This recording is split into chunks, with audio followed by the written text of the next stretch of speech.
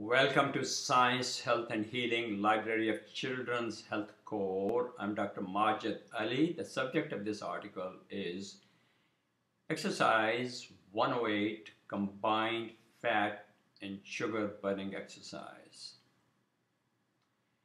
Please also look at the companion articles, Fat Burning Exercise and Sugar Burning Exercise. Evolution's intelligent design has conferred upon us human beings, as it has on most other animals, two metabolic modes. One, sugar burning for rapid bursts of energy generation so we can escape life-threatening danger. For example, get out of a house on fire.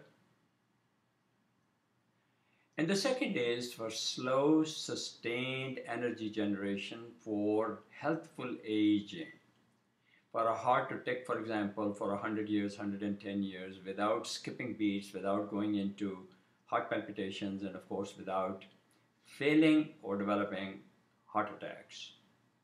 Same thing can be true of the brain.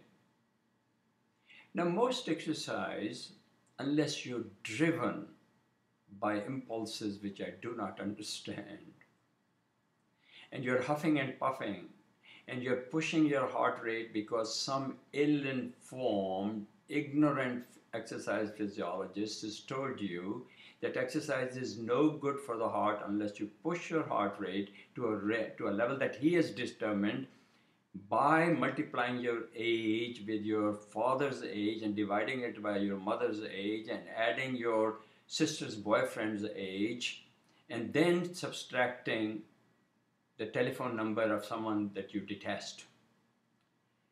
I know I'm trying to be absurd here, but it is my intention to be absurd to lay bare to you the stupid nonsense which passes as exercise physiology.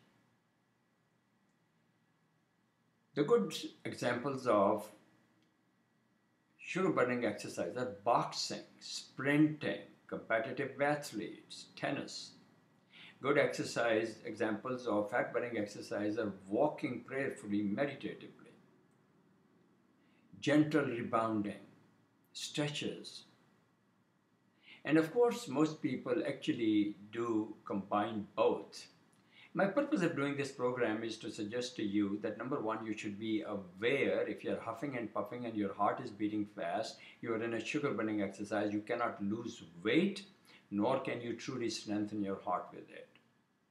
I'm talking about the lessons from centenarian and near centenarians that I have received directly from them, my patients, or from my grandfather, for example, people in my extended family. Now, I'm not telling you that you should not let your teenager engage in a competitive athlete. That's not my purpose.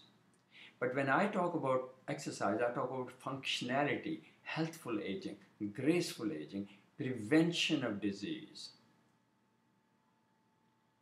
This series, 15-segment series on exercise, was prompted by an article published on the front page in New York Times on May 31st, 2012, reading, "For some, exercise may increase heart risks, researchers find." They're phony researchers.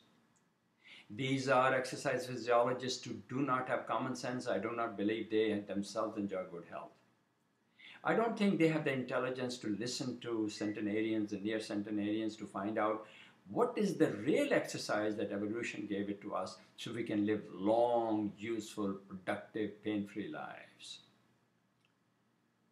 I suggest that you look at as many segments in this 15-segment series so you get a broad, holistic view of the core message that I'm giving in this program.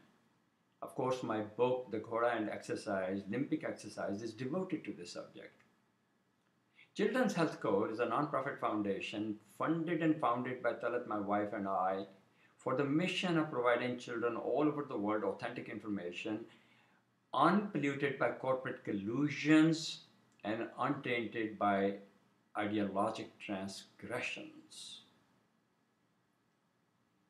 Please forward this YouTube segment to your email, Facebook, Twitter, or LinkedIn contacts. Visit our website, www.kids123.org.